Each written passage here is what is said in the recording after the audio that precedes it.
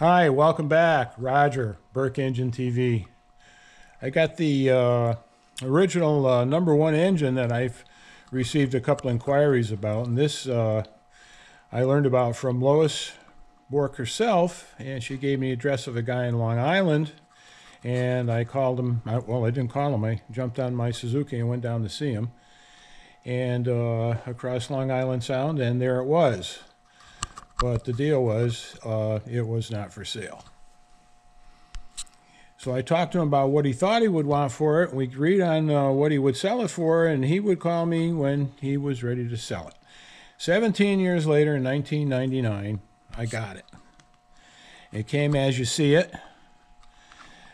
It's got the Bendix scintilla magneto. This is the crankcase with the integral case, if you know anything about this stuff. And this is the Vecturi carburetor. This is a lift type carburetor, they call it. It's known today as a constant velocity, constant vacuum, or a constant depression carburetor. And this is what came with it. This was quite advanced at its time, and Bourke claimed that this would give you the correct mixture through the range, although I had a problem with it, and I could not make it run lean enough. I was to find out what that problem was later on after I got into it a little bit more. But I decided to run it after I'd gone through it. I pulled the cylinders, checked the jugs out, looked at the notorious leather rod seals, did not appear to be leaking. And also what I did, because it really needed it, it was electrical, of course. And with electrical, you always want to take a look at what's going on there. And what I wound up doing, oh, forgive the gasket here. You don't want to rip that. You can't find another one. This is the Bendix scintilla magneto. This is the only thing on this thing. It is not stock because I had to renew the ignition coils on it. And these, I think, were used as outboard Bendix scintilla. And this definitely is the number 001 engine. It's stamped over here on the backside. No light on it, but anyway, the number, you might be able to see it. And still have the original spark plugs, although I did use new plugs when I ran it. So I did run it, and I was quite happy, and I knew it would kind of be like it was because I'd already been working on the proto engine. As far as me modifying it, anything, no, I didn't. I was just happy to make it run, and let's find out a baseline on what a stocker is supposed to be like, and then we'll take it from there. I know he was experimenting because these are carburetor Venturis that he made, and there's several sizes here, and there's one of them in there also. So kind of couldn't figure out what they were for at first, but after I began to run it, I began to realize that Russ was experimenting with the mixtures too. And he did say this satisfied all of the requirements, but today these carburetors are, you just won't find any anywhere. They're replaced with modern day CV carbs, which are very efficient. Although what this really needs is the fuel injection. Originally it was an outboard motor. It's still on the outboard motor base. One of these days I'll find an old Evinrude mid-50s lower end and see if I could restore it to complete as an outboard motor.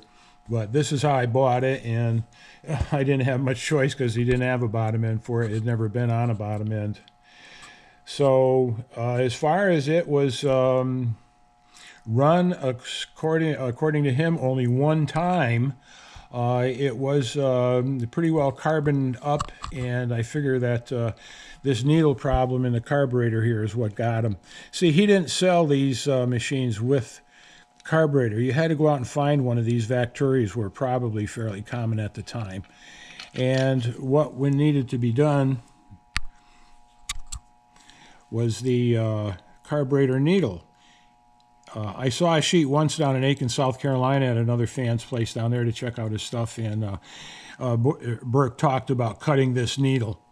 And unfortunately, I think what they did, they cut it back so far that it fails to seat down, and when it doesn't seat, the reason why I had failure was the mixture control. So I decided to park it because it's like owning a Wright Flyer. You wouldn't want to take it out on a Sunday afternoon and knock the wing off it. But it served its purpose to me because I've had it apart and I've compared it with the other two original engines that I have. So right now it's going to go into retirement because I've got other ones to play with that are not going to cost me as much if there's any kind of damage.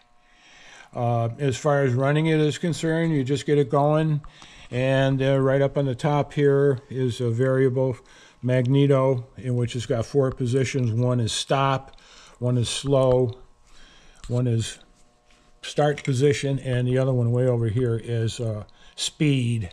And he stopped these engines by retarding to the point where it wouldn't run anymore. Then they did not have a kill button. So I didn't really know if they were in true HCC or not unless I put the kill button in. But at that time I had already gotten there with the prototype, so I decided to leave this one just as it is. So I got all the old original parts and plus a letter of provenance for it too. So it's quite a thing to have.